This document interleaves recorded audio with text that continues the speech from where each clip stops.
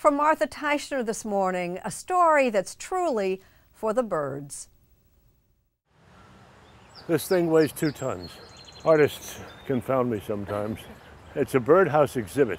Is it a birdhouse? Well, maybe that's the point of art.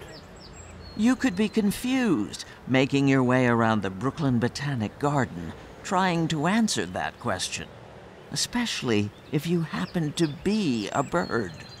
The artist who did this before he became an artist full-time, he ran a city food cart. That birdhouse is made of pieces of his cart. There are 33 of these statement birdhouses. They're part of an exhibit called For the Birds, but it's probably more accurate to say it's for humans on behalf of the birds. It's got feet. It does. This, by Brooklyn artist Julie Pepito, is called United Birds of America. There's 5 American birds that this bird condo houses. This is my version of an American goldfinch. There's also an American robin, which is the big bird up here. The American kestrel, barn owl, and redstart are here too. The idea is that if we can get the birds together, then maybe we can get together to help save them. A Cornell Lab of Ornithology study found that between 1970 and 2017, North America lost 2.9 billion birds. By now, it's estimated that number is well over 3 billion. Gone in just over 50 years. Birds we know and maybe take for granted. Dramatically depleted.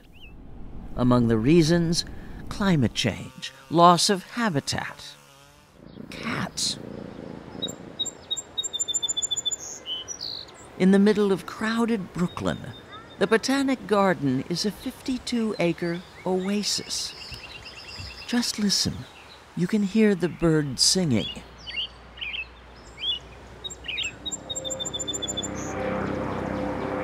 Until a plane or siren drowns them out. And you press. Next to each birdhouse, there's a sign with a QR code. Scan it, and your phone will play a piece of music. For the Birds is about more than birdhouses. Wow, you can hear the birds in it. Yeah. And I love the fact that the designers were able to pick their own pieces of music.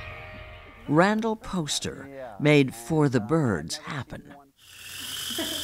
Poster is a music supervisor, someone who coordinates all the music for movies and TV shows. With each of the LPs, we invited different artists to create unique art. Poster lined up big-name musicians, actors, artists, and writers to create original bird-themed material for a limited edition 20 LP boxed set. The collection is also being released for streaming. Proceeds go to the Audubon Society for bird conservation. Among the 250 contributors, cellist Yo-Yo Ma, who had himself recorded in the woods, serenading the birds. Elvis Costello, rocking out.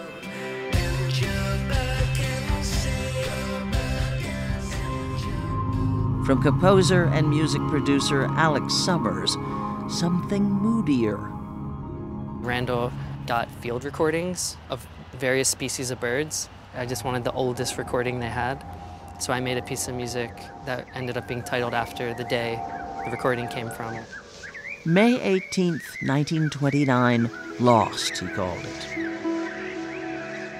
On a balmy night this summer, 1,500 people spread themselves out on the lawn at the Brooklyn Botanic Garden to immerse themselves in what Summers calls a sound bath.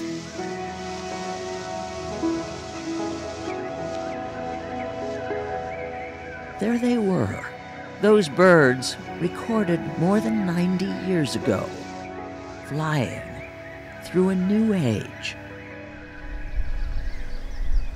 Part of the point of For the Birds is to get people to tune out the noise, so for once they can actually hear this pure, beautiful plea for help.